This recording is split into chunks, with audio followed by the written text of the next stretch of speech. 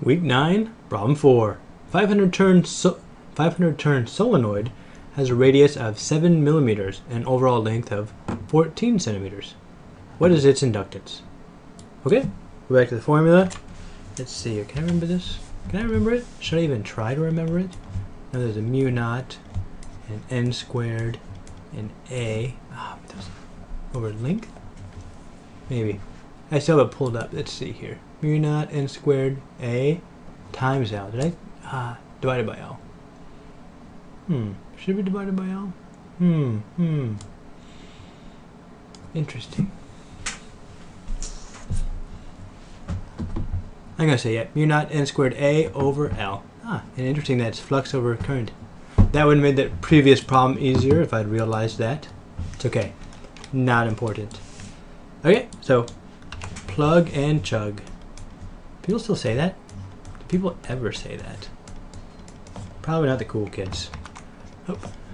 Alright. So we had 500. 500. So 500 is the same as 5 times 10 squared. Squared. And then area, which is pi r squared. Radius of 7. So we'll do 7 times 10 to the negative third. That's r squared times pi all over the length of 14. So I'm going to say, I'll just call that 0.14. Seems reasonable. Then I'll let Wolfram do the hard work for me. So simplifying this guy, we have 20 pi, 20. No, because I almost forgot that again.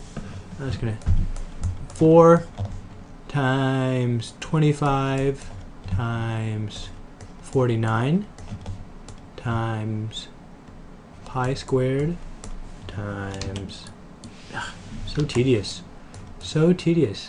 10 to the 4th times 10 to the negative 6th, all over 0.14. Okay? Simplifying, this becomes 10 to the negative 2nd. And then we have 4 times 25 times 49 times pi squared. Bum bum bum bum. And we have, so big, 4.84 equals 4.84 times 10 to the 1, 2, 3, 4. 1, 2, 3, 4. Got it. Times 10 to the 4th. Times 10 to the negative 2nd over 0.14. Okay, I'll switch this up. So this will be 14 times 10 to the negative 2nd. Cancel, cancel. So we have 4.84 divided by 14 times 10 to the 4th. Okay?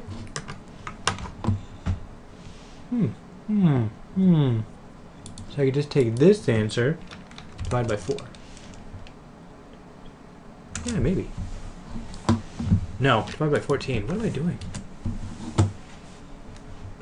There we go. 3.45 equals 3.45 times 10 to the 1, 2, 3 times 10 to the 3rd.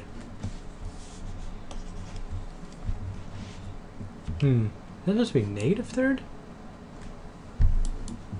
Pretty sure I messed something up somewhere.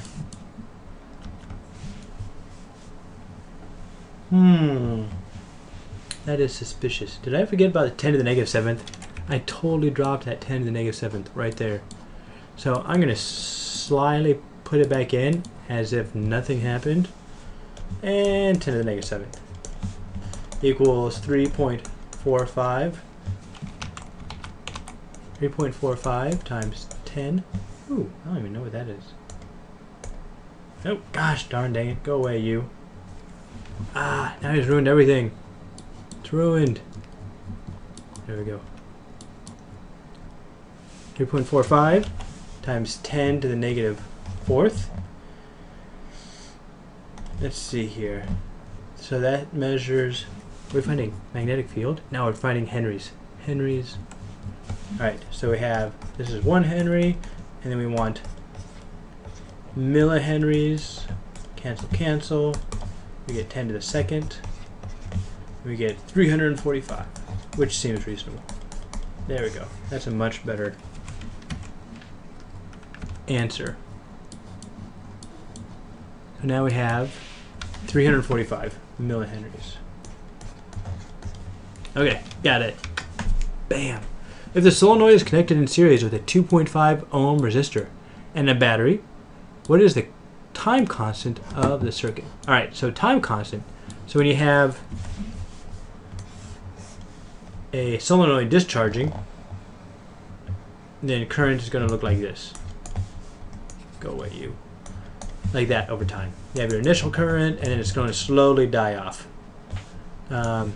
Or if you have it charging, it's going to build up like this. This is your final current.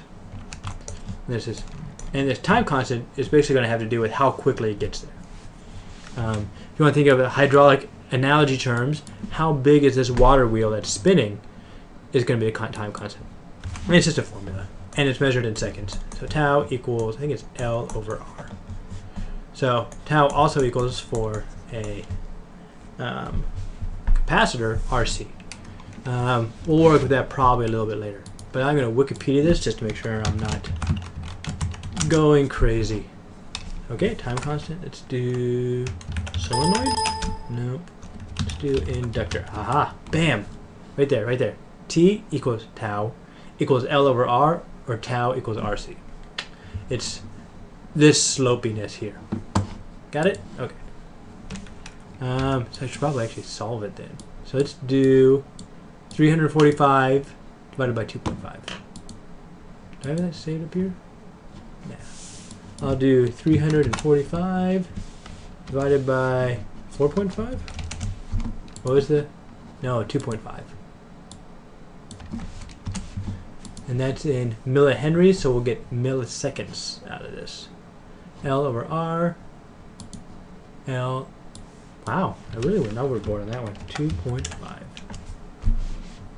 Check back. Got it. And we have 138 milliseconds. Okay, I'm good with that.